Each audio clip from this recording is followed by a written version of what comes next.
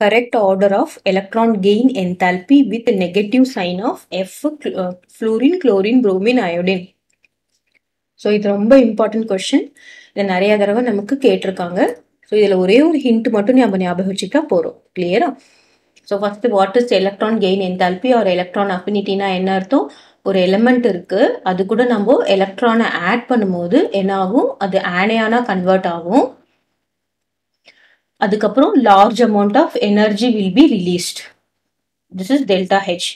இது வந்து நெகட்டிவ் வேல்யூவா இருக்கும், மோஸ்ட்லி நெகட்டிவா இருக்கும். சிலது எதுக்கு நோபல் கேஸ் அப்புறம் நைட்ரஜனுக்குலாம் என்னவா இருக்கும்? ஜீரோ இல்லைன்னா பாசிட்டிவா இருக்கும். ஸோ இதுதான் மீனிங்.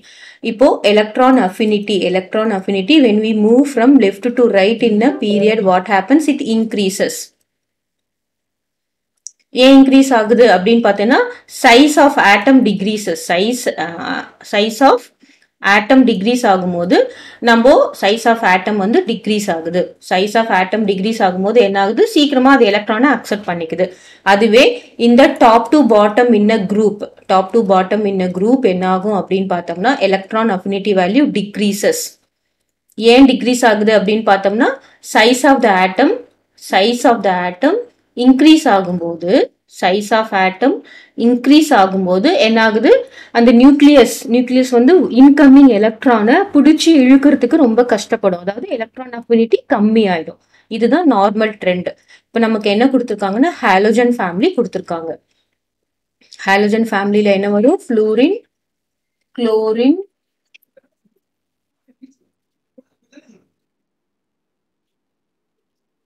ஹாலஜன் ஃபேமிலியில ஃப்ளூரின், குளோரின், புரோமின், அயோடின். இப்போ நம்ம என்ன சொல்லியிருக்கோம்? டிக்ரீஸ் ஆகுது அப்படின்னு சொல்லியிருக்கோம். அப்போ நமக்கு என்ன வரணும்? ஃப்ளூரினுக்கு அதிகமாக இருக்கணும், குளோரின், அதுக்கப்புறம் புரோமின், அதுக்கப்புறம் அயோடின். இதுதான் ட்ரெண்டாக இருக்கணும். But this is not the trend. இது வந்து என்ன ஒரு எக்ஸப்ஷன் கேஸ் இருக்கு அப்படின்னா, நம்ம ஃப்ளூரினும் குளோரினும் கம்பேர் பண்ணும்போது chlorine will be having higher electron affinity than fluorine. இது ரெண்டும் இன்டர்சேஞ்ச் ஆயிக்கும். அதுக்கப்புறம் புரோமின், அதுக்கப்புறம் அயோடின். இதுக்கு என்ன ரீசன் அப்படின்னு பார்த்தோம்னா, வாட் இஸ் த ரீசன்னா, இங்க ஃப்ளூரினுக்கு ஏன் எலக்ட்ரான் அஃபினிட்டி கம்மியா இருக்கு அப்படின்னா, fluorine is having electron affinity value less than chlorine.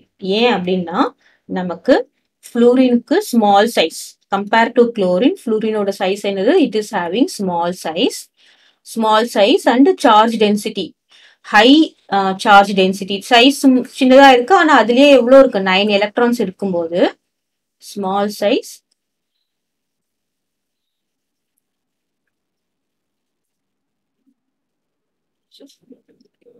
bromine, iodine. Okay, so small size, அதுக்கப்புறம் ஹை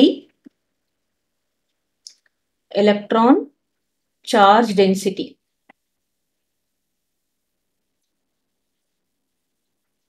அப்போ என்ன ஆகும்? ரிப்பல்ஷன் இருக்கிறதுனால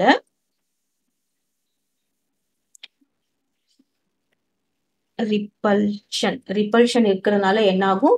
it is very difficult to accommodate the electron. Repulsion இருக்கிறதுனால டிஃபிகல்ட் டு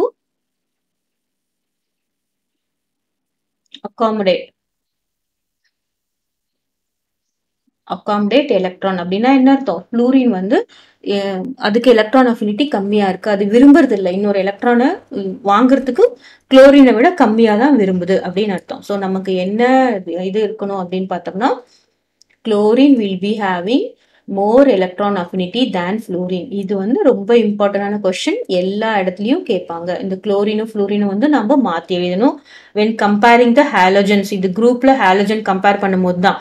மற்றபடி நம்ம பீரியட்ல பார்த்தோம்னா ஃப்ளூரினுக்கு அதிகமாக தான் இருக்கும். ஸோ இது எங்க வருது அப்படின்னு பார்க்கலாம். இங்க இருக்கா? குளோரினுக்கு first fluorine, bromine and then iodine. The option is C.